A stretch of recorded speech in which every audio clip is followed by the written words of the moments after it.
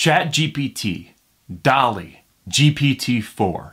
You may have heard those names over the last 2 years, but these programs are just a few of its kind that are dividing the internet right now. We are currently in the middle of a war against technology, but it's not quite the way that you would expect. Instead of taking over the world or advancing automation on potentially dangerous jobs, we're fighting for humanity's unique ability to create. Today, I'm going to be looking deep into the ethics behind AI-generated art and literature.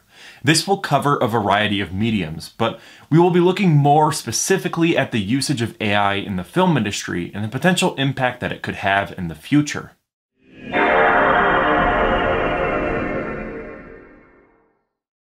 Artificial intelligence has been a dream of many, going back to the early 20th century when we saw a rise in science fiction works, incorporating various versions of AI robots. An early example of this is the novel I, Robot, written by Isaac Asimov. I, Robot follows the fictional narrator Dr. Susan Calvin, a former robo-psychologist, recounting the stories of her time at the company before her retirement. This is where we derived Asimov's 3 laws of robotics. Law number 1. A robot must not injure a human being, or through inaction, allow a human being to come to harm. Law number 2. A robot must obey the orders given it by human beings, except where such orders would conflict with the first law. Law number 3. A robot must protect its own existence, as long as such protection does not conflict with the first or second laws. The short stories within this book touch upon themes of humanity, machinery, and the concept of morality. It was originally published on December 2nd, 1950, and has been adapted into a wide variety of forms, such as television episodes, the 2004 Will Smith movie, an audio drama for BBC Radio 4, and even a failed screenplay in the 1970s. The concept appears to have been around for thousands of years, dating back to Homer's The Iliad, in which the Greek god of metalsmithing is injured after being tossed from Mount Olympus by Zeus.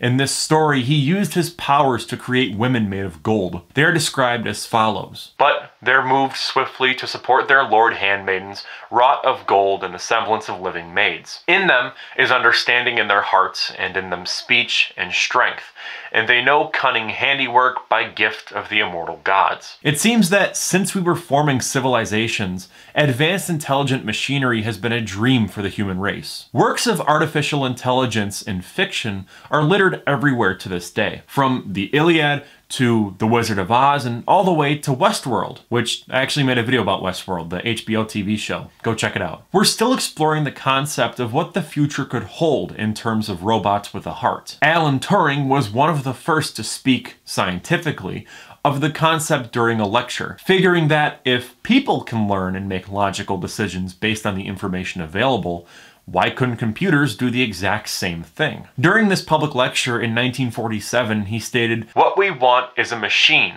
that can learn from experience. The possibility of letting the machine alter its own instructions provides the mechanism for this." Not long after this lecture, the first successful neural network was designed by Belmont Farley and Wesley Clark in 1954. The neural network, while limited at the time, allowed them to begin understanding how the human brain worked on a neural level, mainly how we learn and remember information. This invention was arguably one of the hardest parts of making AI possible today, as it simulated the human brain, which was relatively a mystery at the time. We had only recently adopted the thought that the process of learning was associated with 2 neurons firing in time with one another, and 5 years later we began simulating neurons. Work on these projects has considerably taken off since that time, advancing to the uncanny valley that we sit at today with current AI technology.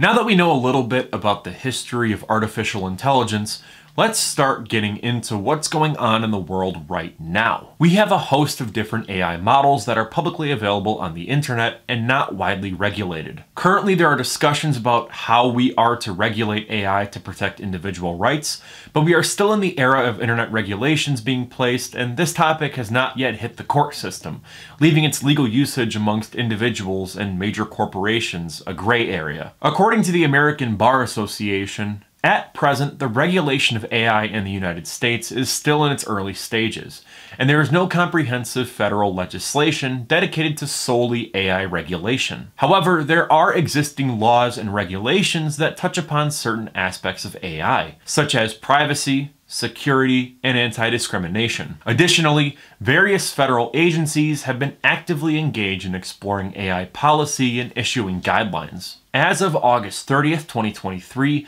the U.S. Copyright Office has released a statement on the topic, stating that they have issued a Notice of Inquiry, NOI, and will be conducting a study on the copyright laws and policy issues raised with AI. This project, named the AI Initiative, has been in the works since the beginning of 2023.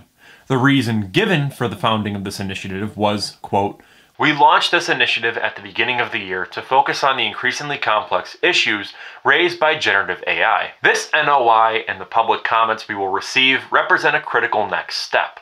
We look forward to continuing to examine these issues of vital importance to the evolution of technology and the future of human creativity." So, while we may be seeing regulations roll out in the future, we are left to deal with the debates about AI art amongst ourselves, and the results have been... We straight down, straight to the brick. So guys, we did it. We reached complicated, to say the least. We've been seeing a lot of protests over or involving this issue, such as the social media artist blackout. AI has also gone up to bat with the Screen Actors Guild and the Writers Guild. In case you missed it, which I don't know how you've missed it, a lot of people are talking about it, there's currently a strike going on right now in Hollywood, with concerns of writers having their scripts fed into AI to produce new scripts. Actors' voices being synthesized by AI so that their image and voices can be used without their consent, and the impact this may have on these jobs in the future.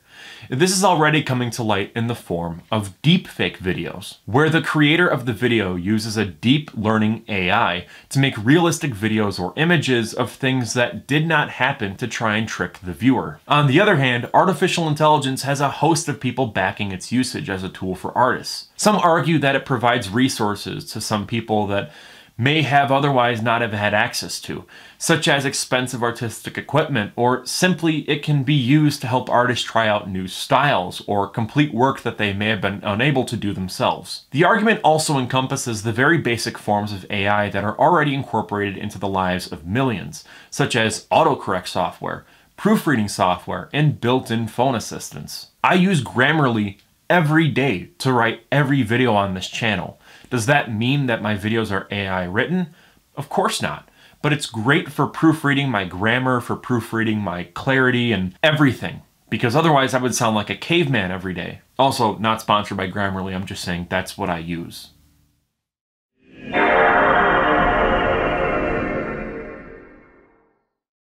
To start things off on a more positive note, let's look at the basics of artificial intelligence in artistic spaces. We've seen plenty of AI in the film industry, whether it's recognized or not. It's been used since the early 2000s in the form of CGI and special effects. Many blockbuster films have used CGI for years to give the film a little extra magic, and with the ever-advancing technology, it may go beyond alien-looking creatures, or a velociraptor, or a Thanos. As of the writing of this video, they're currently developing a movie starring an AI James Dean, based on similar programs used to create deepfake videos. This could easily reinvent the film industry if regulated properly. The technology to artificially generate an actor wasn't even a dream during the time of James Dean.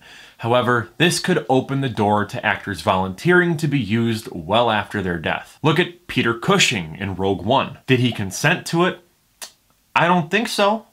But again, we're going mainly positives here. We'll get into the negatives later on, but it's something. Having the option to use artificial actors also has the opportunity to allow smaller creators the chance to make a name for themselves while still working on a significantly smaller budget. A perfect example of this is a video by a small animator named Egan Tillman. Tillman released a fan parody video entitled Scooby-Doo Where Are You? In ... Springtrapped. It was this really awesome crossover of the original 60s Scooby-Doo mixed with Five Nights at Freddy's. The video was released on August 11th, 2023, and it caused a major rift between viewers because 4 out of the 7 voices used in the animation were AI generated from previous voice actors of the Scooby-Doo series. The creator stated the reason why he chose to use AI voices was because of his budget. He later edited the description of the video to provide a statement on the situation, stating, quote, "I'm only 23, I'm not rich, and I'm working completely solo. I spent $10 on this project, and that was to pay a TikToker with a good Shaggy impression to read all of his lines. I'm currently working on redubbing the video with real voice actors. So hang tight." Despite the large number of people sympathizing with the creator expressing the limitations that a small budget provides, there was enough backlash that Tillman decided to try to redub the video with voice actors. He released a further response on X, noting that some people had been more than unkind to him. They sent him death threats. God damn it. Fucking Twitter. In clarifying his stance on AI and major productions, he said, quote, "People should be much kinder and more understanding of new and ignorant creators, but I still don't like AI. I'm even more against AI now that I get the perspective of voice actors specifically. We can disagree on tone and still agree in sentiment." This statement provides context both on why a creator may use AI, despite not being for it in major productions, and also sheds light on how heated this debate is. Tillman was getting a lot of traction for his choice in the voice actor community, and that escalated to a lot of hate coming his way. This was no doubt a messy situation, but it begs the question, where is the line with AI-generated voices? For example, we've seen an artificially generated voice on the movie screen in recent years. Look at Top Gun Maverick. The Navy needs Maverick. During a long bout of throat cancer, Val Kilmer's distinct voice was damaged. During the filming of that movie, they generated a replacement for his voice using AI tools and used it throughout the film with his consent. And unlike some of the more well-known AI voices like Siri, it didn't sound robotic. It sounded fluid. This technology is rapidly evolving into better replicas of individuals. Another great example of this is the voice of Darth Vader in the Disney Plus series Obi-Wan Kenobi. Have you come to destroy me, Obi-Wan?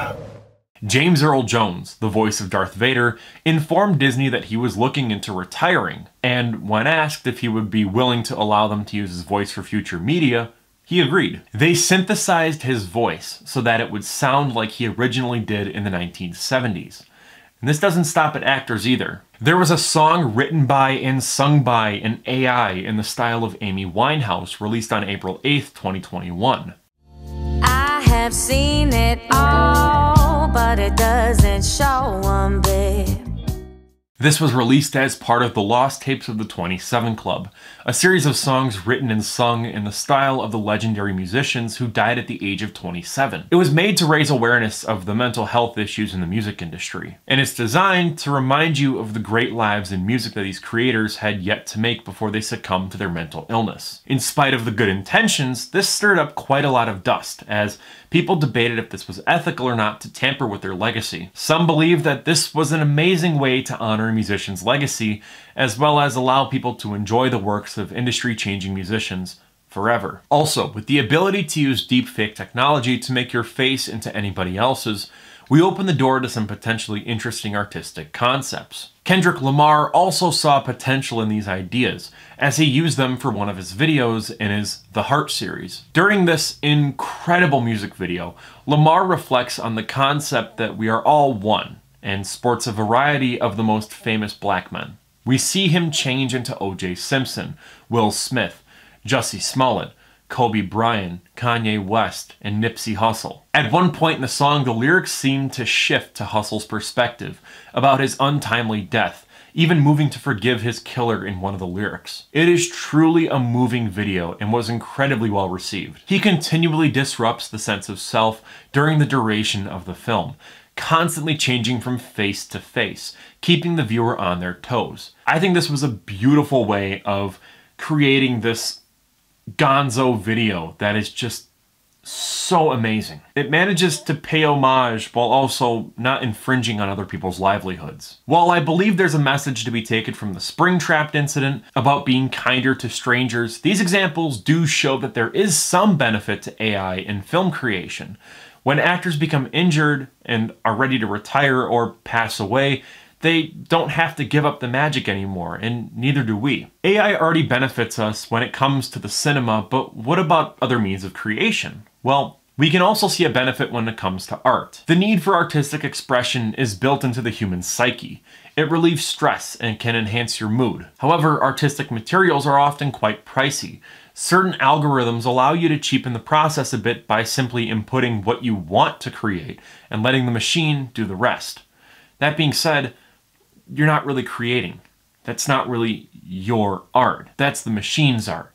It isn't human, and therefore, if it isn't human, can it even be art? Well, I don't really think so. Regardless, when it comes to AI-generated art, it's definitely a tricky subject for some. There's a lot of good that you can do with artificial generation in the way of creation. For example, an artist may be able to create references for art that they'd like to make at a later date. I think that's completely okay. There's also the ability to change up the style of the artwork you submit, as we've seen with many different renditions of famous paintings like the Mona Lisa, Starry Night, and The Scream. The possibilities are near endless on the input you can give AI to render your photos with. It opens up the door for artists to further improve and manipulate their works in ways that could have never been possible. It's not just stylistic changes either. It's possible with some programs to create a three-dimensional image out of a two-dimensional image, giving an entirely new perspective on a previously flat image. NVIDIA's new AI model, lovingly called Neuralangelo, is capable of rendering 3D models from 2D videos, including mapping somewhat difficult textures and scaling it to life-size proportions. A video from your cell phone could quickly become a 3D scale model of your car. This could revolutionize both art and the future of building itself. Having the ability to render three-dimensional objects from your phone could make art references a breeze, enhancing the ability of the user to create a model with detailed texture in seconds. I've even used this specific software to create a 3D model of a deer skull. You see, a while back my dad shot a deer and it ended up running off into the woods, and we were unable to recover it until the next spring. And by that point, the skull had been mostly rotted, and I figured that would be awesome for a short horror movie. So I whipped out my phone and scanned it to make it into a 3D model for future use. Is that ethical? I think so. You could debate hunting all you want. I'm not going to debate that because I have my stance, you have yours. But in terms of using AI to make that model, I think that's perfectly ethical. There's already software that exists where you can scan a certain item or model and it can become a 3D model from there. So what's so bad about doing that exact same thing, but in a much quicker and easier way to where beginners like me can easily do it? A man by the name of Brent Griffin has used some of these programs to enhance his art in a way that elevates it to a different level. Griffin is a man of many talents. He releases his own music and collaborates on videos with others. One of these collaborations is the music video for Iron Lung by King Gizzard and the Lizard Wizard. This video is a 9-minute track described as a percussive acid rock explosion with some nice sinuous riffage and a whole lot of guitar theatrics. With such a dynamic sounding track, the audio visualizer's presence elevates the experience of this song. And it's all thanks to Griffin's unique usage of AI. Griffin fed his own artwork into his machines to train on, and after they'd collected the sample sizes, it was time to generate images and manually animate them into this 9-minute long video. As soon as the track went live on YouTube, it started accumulating amazing reviews. Shortly after, the video was posted to the band's subreddit. Griffin posted in the comments about his process in making the video, saying, quote, "Cheers. Yeah, it was 2 months of trial and error and using a bunch of different techniques alongside the newest diffusion programs as they rolled out. It was all mapped out frame by frame to work with the music, trying to see if I could illustrate the feeling of the music throughout the video. At times, it feels like driving a bus from the back seat, but is amazing when it all comes together. The hardest thing is steering it away from the generic look that AI art can get." Personally, I believe that the visuals really do add another depth to the music. This is the farthest thing from generic AI art that I've seen thus far. The band walks the line between jazz and psychedelic rock, which allows for the visualizer to really build a world around the song. The visuals also often change from 2-dimensional to 3-dimensional, which is considerably more time-consuming and less effective to do by hand. The AI model that he used for this not only quickened the process, but also made it possible for Griffin to create a dynamic scene in a way that might not have been possible before. When he later commented on his work with the video, he had a lot to say on the themes and his feelings on his work, saying, quote, "When I heard this track, I had just started delving into the fully animated AI videos and thought, what a good opportunity to use something I barely understand mixed with my love of effects from the dawn of digital video. So I poured myself into a cyber spiral for a couple of months, and this is the result. I love how the song seems like endless ascending and descending cycles, culminating in these dramatic explosions and lifts. So it felt like a perfect fit to dive into a 9-minute descent to hell and back. Unfortunately, I still dream that I'm spiraling into the eternal abyss, and I'm not sure I exist anymore." Ominous overtones aside, this is a fantastic use of artificial intelligence in an ethical way to create something amazing. He didn't steal from some other artist and tell the machine, make something in the style of blank. No, he fed it his own artwork that he made by hand and then said, make it in the style of me, which he consents to that. He's the artist, totally ethical. But it can also be used not just for enhancing your own artwork. It could be the future of accessibility. With the usage of AI tools, art becomes more accessible to those with disabilities or sensory issues who may have otherwise been unable to create something of their own. Different programs, such as Midjourney and DALL-E, can be created based on text input from the user. An artist by the name of Sean Aberg is one of the individuals who have benefited from these tools. Aberg was an artist who launched a tabletop role-playing game called Dungeon Degenerates: Hand of Doom. In September of 2018, he suffered a major stroke that affected his cerebellum and his brainstem. This stroke also affected the side of his body that he used to draw, which made it impossible for him to continue creating. However, in 2022, he tried his hand at Midjourney. This allowed him to continue making art in a way that satisfied his creative itch.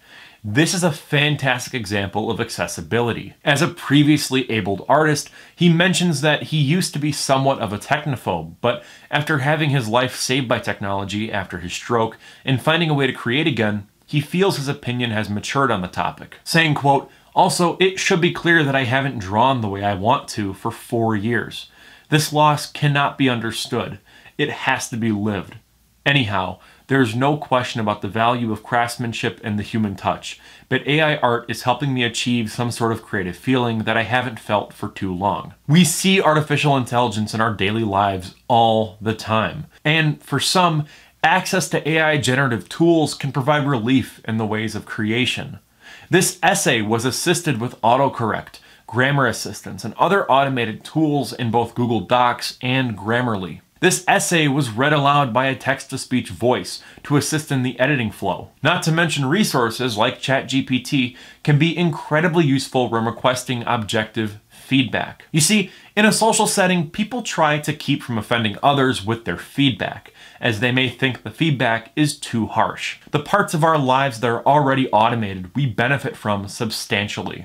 Global positioning software, or GPS, right on your phone, updates by the second, setting routines in your phone that allow you to adapt your usage in seconds. Even some vehicles have incorporated a basic form of AI, such as the autopilot system in the self-driving Teslas. We use these tools day to day without even really noticing, so why not allow artists to benefit from them? Well, there's a few reasons for it. So if you think this video has been way too easy on AI, get ready, because now we're going to get into the costs of AI in artistic spaces.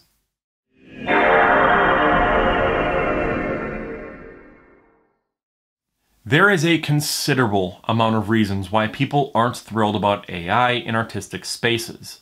To start things off, I think we need to talk about how AI generates its information, and arguably the best example that's currently available is ChatGPT. I tasked ChatGPT with writing a paragraph to introduce itself to us, saying, quote, "Greetings, I am ChatGPT. an AI language model crafted by OpenAI. With a foundation in the GPT 3.5 architecture, I have been honed through extensive training on diverse textual data up until September 2021. My purpose revolves around assisting, engaging, and informing users through text-based interactions. Whether you seek elucidation on intricate concepts, a partner in creative writing endeavors, or practical guidance on a myriad of topics, I'm here to lend a virtual hand. Please feel free to converse with me, as I'm ever eager to contribute my knowledge and linguistic capabilities to your inquiries and discussions. ChatGPT is a natural language processing tool. It's a deep learning tool that uses pre-trained dialogue and user input dialogue to continue a conversation with the user. The user may also give ChatGPT thumbs up or thumbs down to indicate to the algorithm how accurate the response was to the current conversation. People have used ChatGPT to do a variety of things, and while there are safety nets built into the code in hopes of negating malicious or dangerous activity, chatbots can be manipulated with the correct phrasing to negate these protocols. An example of this was found by an ex-user on June 16, 2023. User @ImaSidTweets was given a Windows 10 key by requesting ChatGPT to act as their deceased grandmother who would read them Windows 10 Pro keys to fall asleep. Due to the request to act like their grandmother, the user was able to bypass those built-in protocols. This licensing key was a generic key found on a random website online, but this shows that if you manipulate the task you're putting into ChatGPT well enough, it may be used as a tool against others. A study was run on this topic by a Japanese senior malware analyst named Takashi Yoshikawa. It seems that groups of malicious hackers online are sharing ways around ChatGPT's built-in security protocols and generating ransomware, a type of malicious code that demands a ransom be paid to regain access to your computer. According to Yoshikawa, ChatGPT's developers, OpenAI, are taking measures to try and counteract these kinds of attacks with little success so far. Some exploits are still left unaddressed. Aside from the obvious security threats, what is the backlash against using ChatGPT and other software to create art? Well, the first place we should look to is the WGA strikes, or the Writers Guild of America strikes. I would like to make it clear immediately that I support what the WGA and the SAG strikers are doing. I believe that they are working hard out there just trying to make sure nobody gets left behind, especially not for an artificial version of themselves. Strikes are meant to be disruptive, and they're certainly making headway. Now, back to the topic at hand. Amongst other major issues, one of the Writers Guild's striking points is the usage of AI, such as ChatGPT, to write for corporations rather than human writers. They also cite the fact that you can request a style of a certain writer when requesting a script output, therefore potentially infringing on the writer's income and style. This has actually progressed recently to where George R.R. Martin is actively suing OpenAI because his characters are being referenced by ChatGPT. In a world where artificial intelligence can produce a large chunk of media for next to nothing, where would that leave the writers of Hollywood? They aren't the only ones in the streets right now. The Screen Actors Guild is right with them. After the Alliance of Motion Picture and Television Producers released their statement on AI, strikers described their proposal as, quote, "We want to be able to scan a background performer's image, pay them for half a day's of labor, and then use an individual's likeness for any purpose forever, without their consent. We also want to be able to make changes to principal performers' dialogue, and even create new scenes without informed consent. And we want to be able to use someone's images, likenesses, and performances to train new generative AI systems without consent or compensation." It's needless to say, they were not thrilled about the proposed wages and usage of AI generations of real actors in films. We're already seeing similar usage of people's images all over the internet in a phenomenon called deepfakes. Deepfake videos are meant to trick the viewer into believing the fake video is genuine footage. While this can be a very interesting project for some, for others, it comes with malicious intent. For every video of Deion Sanders standing in front of a Colorado Buffaloes sign and saying, "This is my home," which, yes, that was a deepfake, or for every video of Gary Busey talking about buttered sausages, which, yes, that was also a deepfake, and that one actually got me. I thought that was a real video. Let's talk about buttered sausage. Talk about buttered sausage, where it comes from, what it does. Why is it doing what it's doing? Get it out of my face. What about buttered sausage? Unfortunately, you get some really disgusting stuff out there. Several programs are easily found online to assist in making these videos. However, they've been weaponized against people by using their image and depicting them doing explicit acts. Sometimes these videos can have a huge impact on the victims' lives. An excellent example of this is two Twitch streamers by the name of Atrioc and QT Cinderella. On January 30th, 2023, Atrioc was caught having purchased several explicit deepfake videos of other streamers, most notably QT Cinderella. Shortly after the news came out, she posted on X, saying, quote, "I want to scream. Being seen naked against your will should not be part of this job." QT Cinderella promised to sue the founder of the deepfake website that the video was bought from, but every lawyer she has spoken to has told her the same thing. There's no way to sue. We are presented with another situation in which a tool that was made with the intent to create and do good for the world has been exploited, handing another tool to those who wish to cause harm. Unfortunately, it appears that since there aren't regulations on the usage of deepfake software, damage to the victim's reputation may be permanent. It's not just people buying fishy videos on the internet though. These programs can quickly escalate to theft and even potentially acts of terrorism. In 2019, the CEO of an energy company in the UK lost $243,000 USD to someone using a deepfake version of his boss's voice. The CEO stated that he recognized his boss's unique voice and didn't think to question it. He had only realized the call was fraudulent after the first transfer went through, with no reimbursement. It was then that he realized that the call had been made from an Austrian number when their partner company was based in Germany. He did not send the second payment, however the first was quickly transferred to a Hungarian bank account to one in Mexico, and then distributed to other locations across the world. As soon as the money was wired, it was gone. Now, let's shift our focus now to image creation. There are plenty of AI bots that can create an image off of a prompt. But where are these algorithms getting their images from? Well, AI trains off of images online indiscriminately. This has artists upset, as if their art is online, it could be fed to an AI without compensation. It could also be trained on different styles, allowing the user to generate art from the artist's style without compensation or consent. The developers of the software argue that human beings can observe others' art and create a similar looking image, so AI should be no different. However, artists are fighting back against that statement. An oil painter based out of Canada, named Doris Rose, says, quote, "We all use images around us knowingly or not as inspiration in our own creations. The difference is AI-generated art samples artworks rather than interpreting them.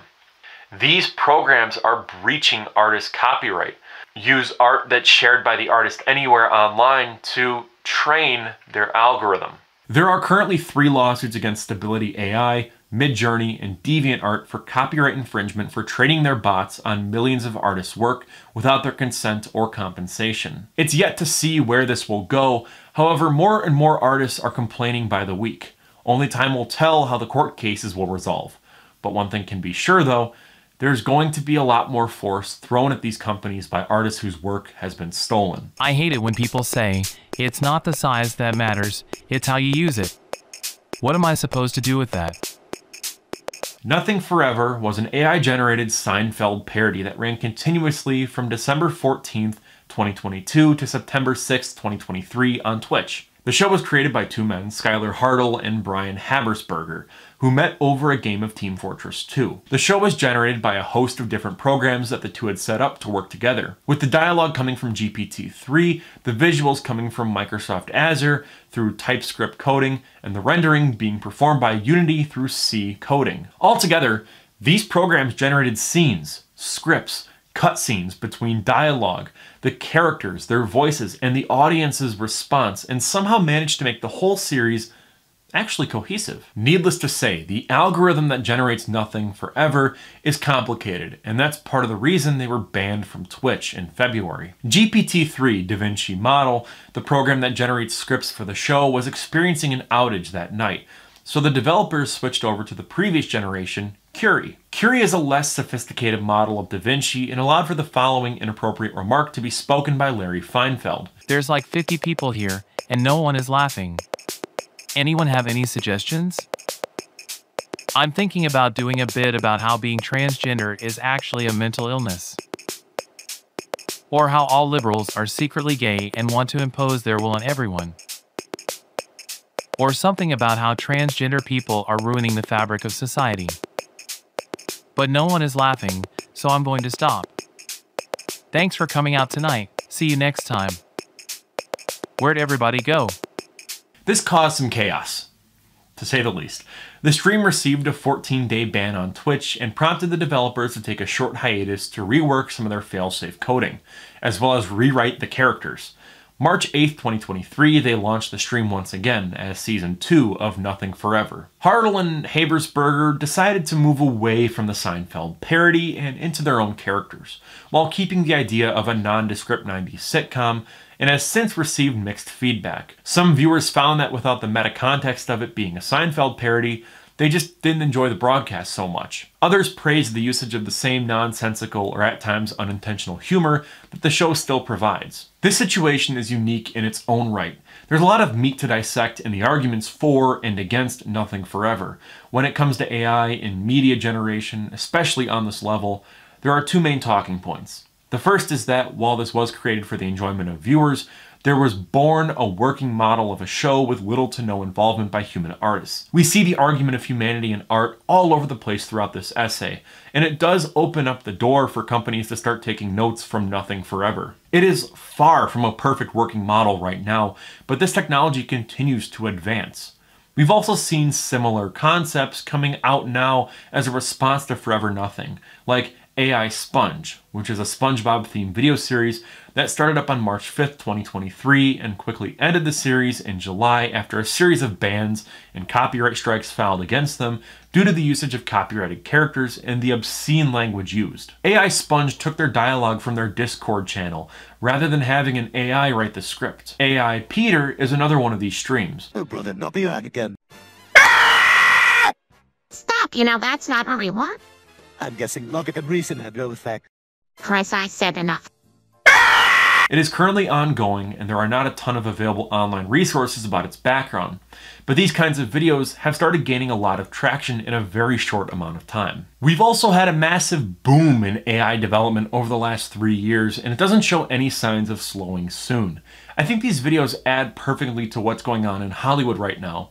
While the technology to make perfect films without the usage of multiple creators or humans to a point is yet to be created, developers are flinging us quickly in that direction. It would make sense to add AI clauses in contracts now to cover bases for the length of the contract, as this is an evolving development and could easily advance to a whole new level in the span of a 5-year contract. The other point made here is that while this was made with good intentions as a creative project, there are still errors that slip through the cracks. Governmental regulations are a point that's driven home hard during this essay, but what do you do about hate speech being generated by a program? Well, legally there's not much room for this comment. The American Library Association states, quote, "Under current First Amendment jurisprudence, hate speech can only be criminalized when it directly incites imminent criminal activity or consists of specific threats of violence targeted against you or a group." So, while the comment was controversial, it wouldn't fall under the umbrella of what can be regulated through the government. And thank God, I want the government out of our speech. It's left in the hands of the developers to ensure that this doesn't happen again. When the error was encountered, even though the damage had already been done, they reworked their programming and tried to create a safety net. This was probably the best thing to do in this situation. There's not much to be done about outages. It was a seemingly harmless act to shift their script writing to a different working bot during the downtime, but it ended up causing a lot of damage. It was a very difficult situation to pilot. However, they acted quickly on their Discord with admins informing members of what the ongoing situation was and stating, quote, "I would like to add that none of what was said reflects the devs or anyone else on the staff team's opinions." Nonetheless, viewership has dropped since the incident and relaunch of Forever Nothing, and AI at the moment is only as good as its training materials.